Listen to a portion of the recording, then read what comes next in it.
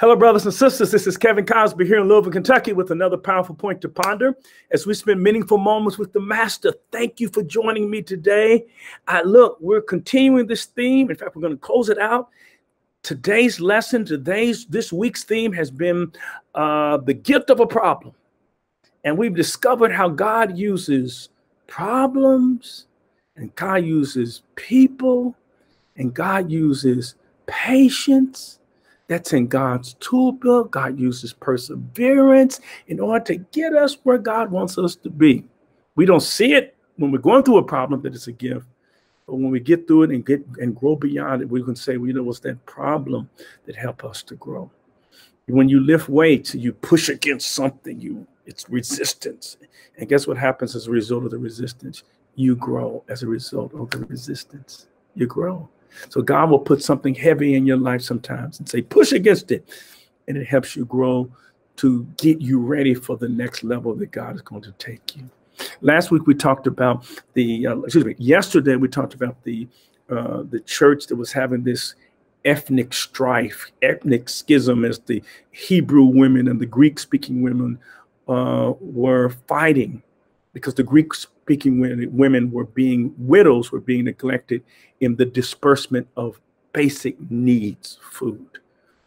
And it was this that resulted in the calling of the deacons who assisted the pastors or the apostles, so that the apostles could focus on the word and the deacons could focus on the widows. The first deacon that is mentioned is a man named Stephen. Stephen. He is a man of in fact, I'm the pastor of St. Stephen Church.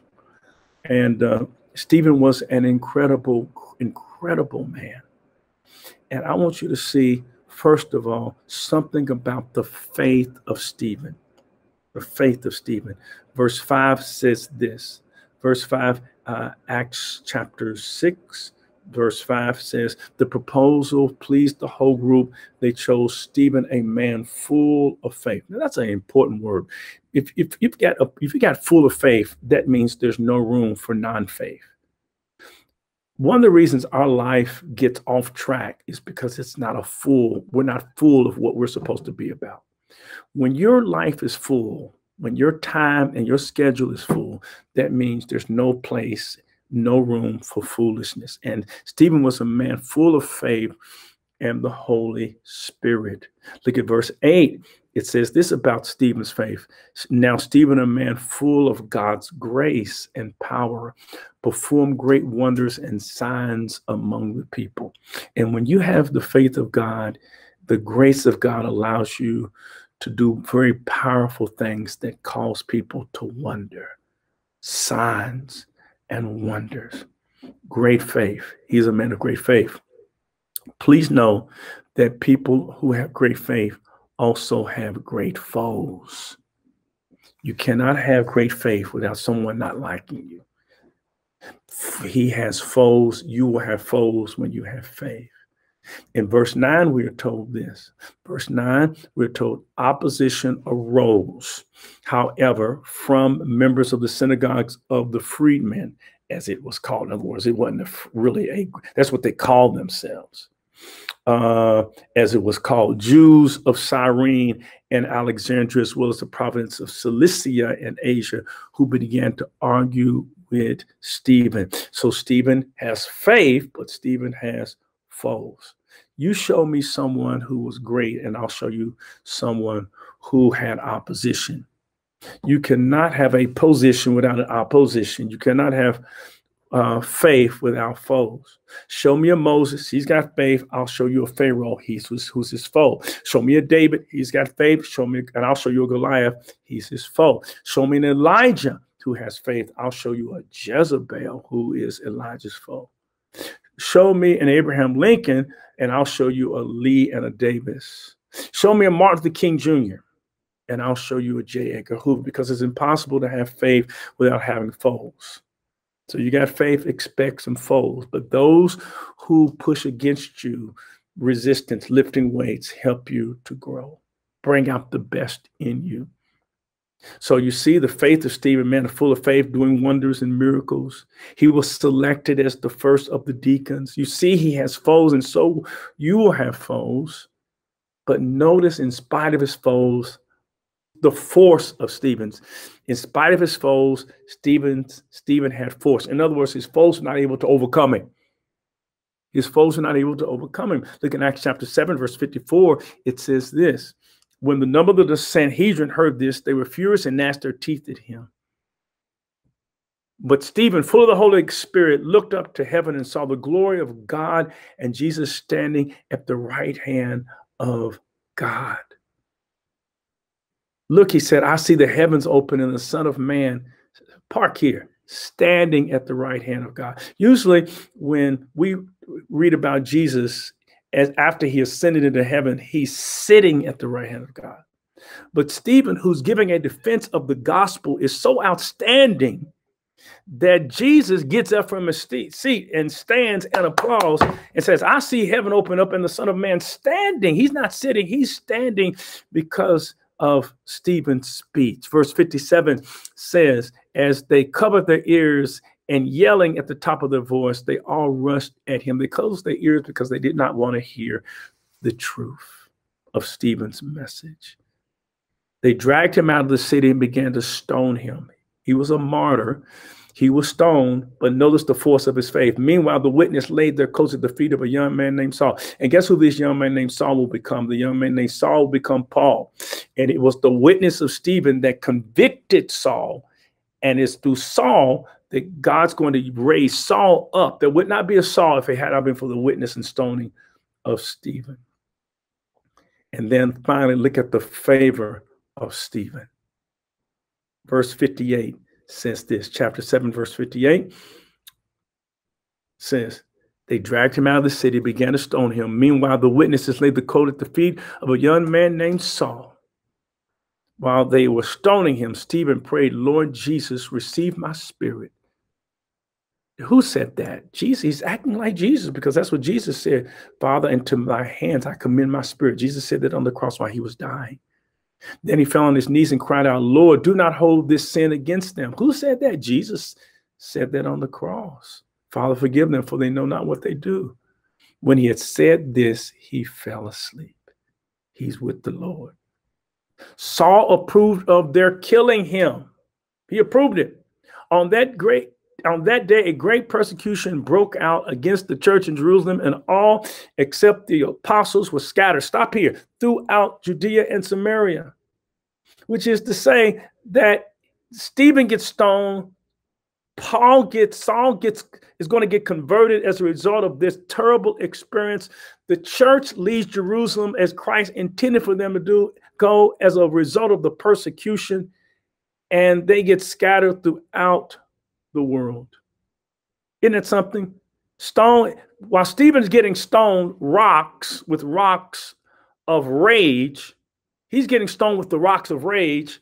He looks up and sees Jesus standing beside the right hand of the Father, applauding him. So there's two rocks in this story: the rocks of rage that the people are stoning, and the rock of ages who is standing up for Saul. And when you're doing God's will, don't worry about the rocks of stone. Know that the rock of ages is still working things out for God's purpose. Even in the midst of this terrible problem, the outcome was outstanding, because the church finally gets scattered as a result of something terrible and something bad. And I want you to know, my brothers and sisters, sometimes something terrible, something bad, a problem is used by God to get us where God wants us to be. Listen, for a year and a half now, I've been doing these powerful points to ponder. These powerful points to ponder. I would never be doing these powerful points to ponder if it had not been for COVID-19. Some problem helped bring out something in me that was already always there. And that is learning a new technology, learning how to communicate, learning how to communicate online, doing daily a different devotional that it's helped me grow in my faith walk, reminding me of some things that I already knew, but just reinforcing it. And it was something bad that brought that to pass. In my city, Breonna Taylor was brutally killed by some terrible police officers. Killed, shot in her own home. George Floyd, there was a knee on his neck. It was public lynchings. Ahmaud Arbery in Georgia, a lynching. But out of that bad experience came a racial reckoning that we've never seen before globally throughout this world. God took a problem and it became a gift to help it move us forward, to raise awareness on the reality that we are not a post-racial country. God can use the problems in our lives to get us where God wants us to be. And you've got to believe that God is in control. God knows what he's doing. And you just have to trust God in the process. God will keep you in the midst of the problem. God will get you through the problem. God will get you beyond the problem so that when you look back over it, you will say it was the problem that helped me to grow. And I didn't call it a gift. I call it everything but a gift. I used a few choice words to describe what I was going through. I almost abandoned my faith. I was not the same person, but now I look back over it and I can say the thing I was complaining about was in fact a gift. That disappointment was an appointment. That defeat was for my development. That adversity was for my advancement. Paul put it this way in Romans 8:28. For we know that all things work together for good. It didn't say all things are good, but all things work together for good for them that love the Lord. Amen.